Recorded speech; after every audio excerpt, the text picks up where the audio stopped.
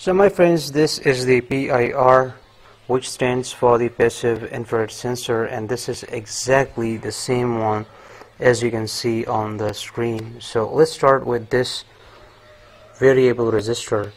This one is used for the sensitivity adjustment, and the left one is used for the timing on period delay adjustment. So you can simply increase and decrease the on period delay, and you can also increase and decrease the sensitivity adjustment.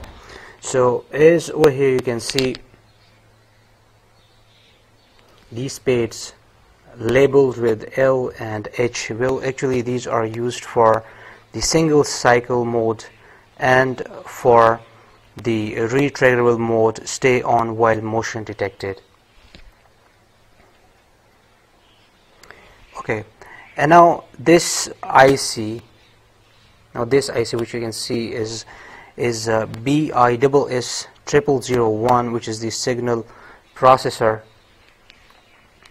And over here you can see these are the pins. The leftmost is the 5-volt, middle one is the out, and the rightmost is the ground. So over here you can also see this is the 5 to 20 volts and output TTL logic, and this is the ground. So it doesn't matter whether you give 5 volt or 20 volt, it has a 3.3 volt voltage regulator, so it will convert that into 3.3 volts.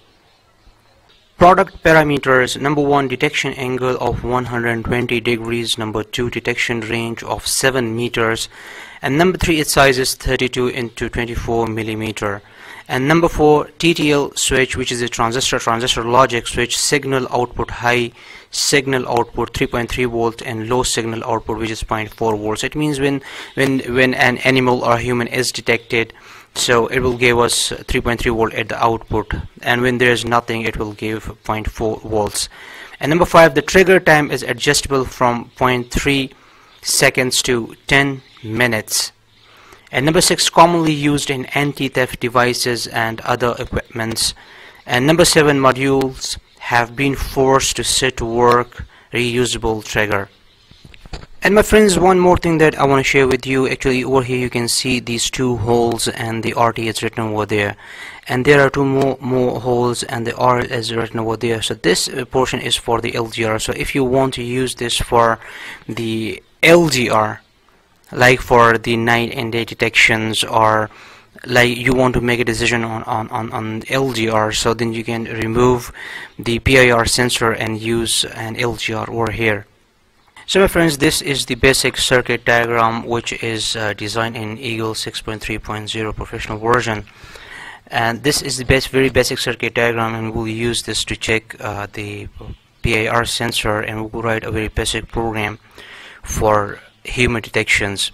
So as you can see, the ground pin of the PIR sensor is connected with the ground of the Arduino, and the VCC of the PIR sensor is connected with the 5 volt of the Arduino, and the out of the PIR sensor is connected with pin 2 of the Arduino. If you want, you can use any other pin as per requirements.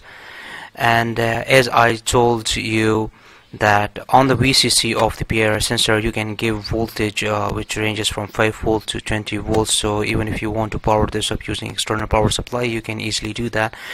All you need to do is just to connect the ground of the external power supply with the ground of the Arduino, and then you are ready to go. So my friends, as you can see, the Arduino is connected with the laptop, and the PIR sensor is connected with the Arduino as per the circuit diagram. Its out pin is connected with pin 2 of the Arduino, and the VCC is connected with the 5 volt, and the ground is connected with the ground. So it means that we are now ready for the programming. So now let's start with the pin declaration.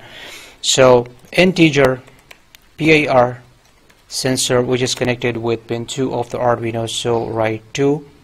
And you should also write comments in your programming. It's really good programming practice. So like we can write over here, the PIR sensor is connected with pin 2 of the Arduino. Okay, and now our aim is to when it detects a human, it should turn on the pin number, the LED which is on pin number 13, and it should also send a message to the computer serial monitor. So integer LED equals to 13, and now white setup.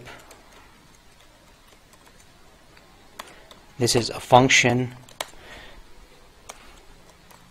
and the white means that this function is not returning any value, and the empty parentheses means that this function is not taking any arguments as the input. So as we want to do serial communication, so for that we will need to activate the serial communication. So serial dot begin 9600.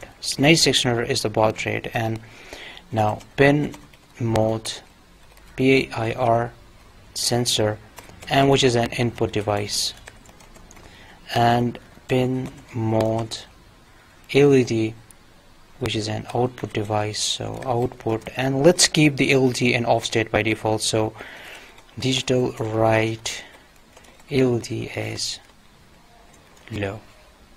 Okay, and now let's start with the white loop.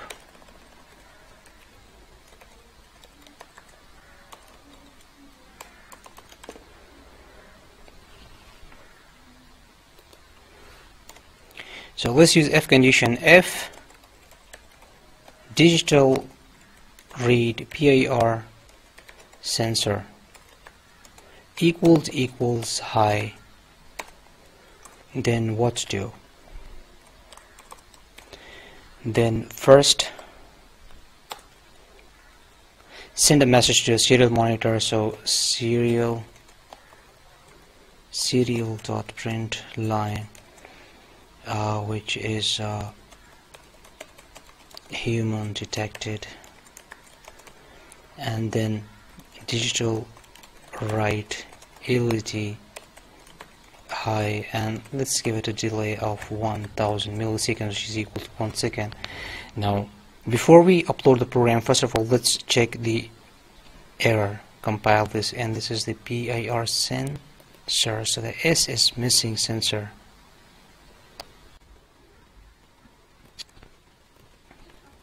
Okay, so let's compile this again.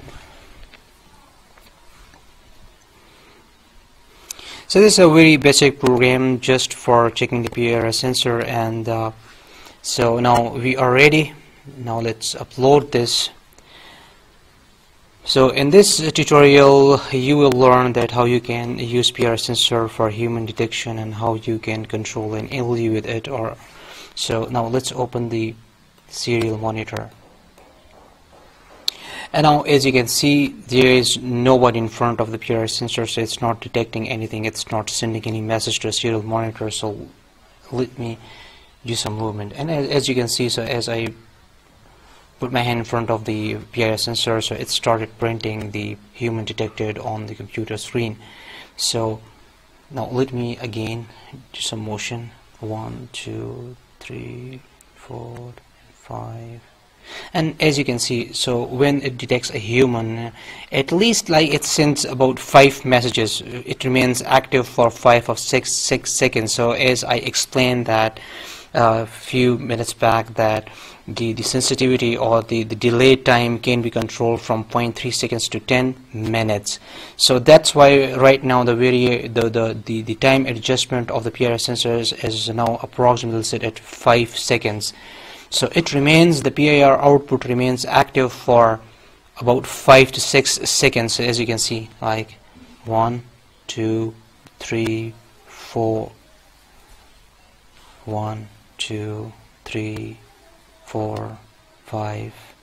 So that's like in the range of 1 to 5, 4 or 6 seconds. So by changing this variable register, you can change the time. So I hope you like today's episode. Subscribe to my channel and like this video, share my videos with your friends, and see you in next episode. Thanks for watching, and bye bye.